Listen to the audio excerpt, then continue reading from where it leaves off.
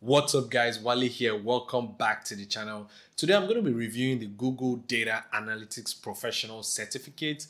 Over the past 3 weeks, I've been taking the course and I have finally completed the program. I'm so excited to share it with you guys. I'm going to be sharing my experience completing the certificate. We're going to go over my initial thoughts on the program, what you stand to learn from the 8-course series, what areas to focus on depending on your competency, how to finish the course in record time, and my final thoughts and recommendations. Before we jump into the video, I want to say a big shout out to all the new subscribers we've had over the last couple of weeks, and also to the people that reached out via emails and comments and asked that I make this video. So let's jump in. Google has said by 2025, 50% of its employees will require upskilling, and in a bid to bridge that gap, Google launched several career certificates to potentially train aspiring job seekers on the obtainable skills for the future. One of such certificates is the Google Data Analytics program, and after months of the program launch, I finally took the bold step to enroll, and I'm so excited to share what the program is like with you guys. When you first decide to enroll, you must think of how much time you're willing to dedicate to completing the program. So many times I've seen people enroll for programs and they never get to the end of the certificate. As of the time of making this video, there are over 150,000 people enrolled for the first course. And what I noticed while moving through the program was the number kept reducing as I kept moving into the later stages of the program. It is as though lots of people got in and are just stuck somewhere in the middle. Only about 10,000 people worldwide have actually completed the program, which is less than 10% of the total number of participants enrolled for the first course. So I think if you must take the program, then commit to going all the way until you earn the certificate.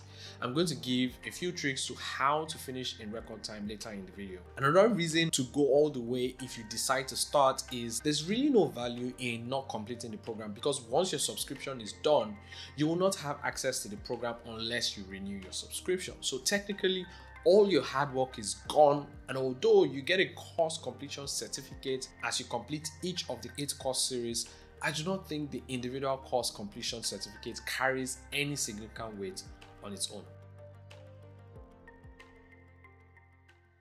First off is you will gain an understanding of the practices and processes used by junior or associate data analysts in their day-to-day job. You'll also understand how to clean, organize, and transform data for analysis, visualize and present your findings in dashboards and presentations. So course 1 and 2 is really about the foundation and an introduction to data analysis. It talks about how organizations need data analysts to help them improve their processes, identify opportunities and trends, launch new products, and make thoughtful decisions. Course 2 builds on the topic that was covered in course 1 by taking you through critical thinking on how to ask effective questions to make data-driven decisions. For me, this was really introductory and I found it a bit boring listening through.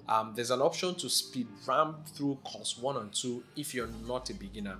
If you score 100%, you'll be allowed to move to course 2 and then also to course 3. I recommend taking the speed ramp option to gauge your level of competency and also save some time. But if you're new to the field, then it probably makes sense to follow on, as the program is structured such that you can gradually build a firm understanding of the concepts. Course 3 was where we really started getting into the gist of the program.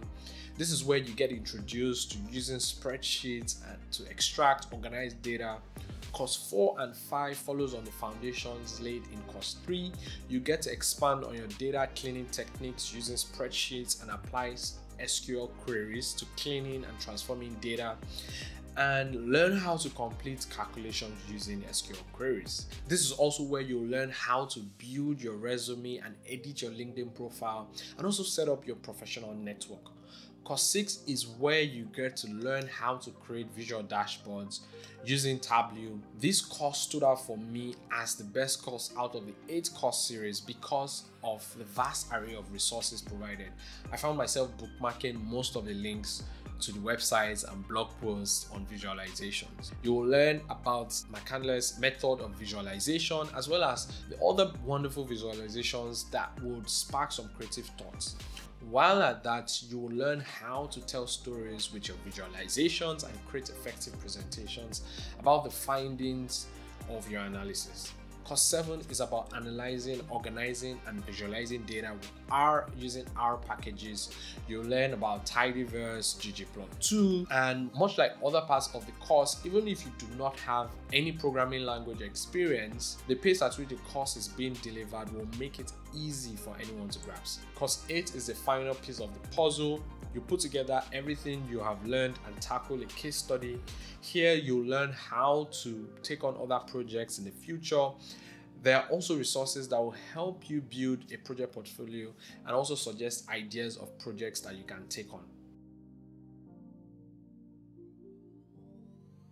On the course summary, it states that this course is expected to take you approximately 6 months to complete at a suggested pace of 10 hours a week. I find this to be completely inaccurate, as some of the time allotted for reading materials and practice quizzes were grossly inflated. The video materials and the reading materials go hand in hand, so some of the concepts you watch on the video are repeated in the reading material. I personally learn better watching videos, so my focus was on the video material and I usually just skim through the reading materials. I also made sure I watched my videos at 1.5 speed at least, because there were a lot of pauses between each sentences. For every course, you have weekly ungraded practice quizzes and graded assignments. For the practice quizzes, you can complete them as many times as possible, while you can only complete the graded assignment for a maximum of 3 times every 8 hours if you do not meet the pass mark. So my strategy was, when I start each week, I typically just go to the graded assignment and complete it at first try. If I pass the quiz, I can just move on to the next week. And if I get some questions wrong, I'll only have to focus on those areas and then retake the test.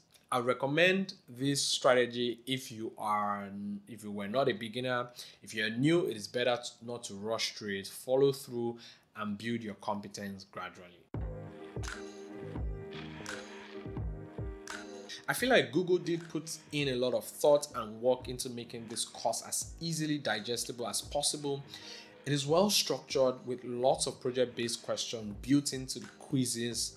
I love that they only focused on areas that are important in solving everyday business tasks. So even though you're going to learn about spreadsheets and SQL, you only learn it in a way that leads to a business problem being solved. I recommend this program for an entry level or someone who is looking to switch into a data analyst role. If you have over 2 years experience in data analysis, you can still take the program. The first 5 courses might be a waste of time, but I believe you find some value in course 6, 7, and 8. The only major downside for me is the fact that the Career Help Center only applies to candidates that are eligible to work in the US. So non-US residents will not be able to take advantage of the job offering. Nonetheless, for $39 a month, I feel the benefit outweighs the downside. So if you have some spare cash and you want to give data analysis a shot, this is your shot. If you got any value out of this video, be sure to like and subscribe below. Thanks for watching. I'll see you in the next video.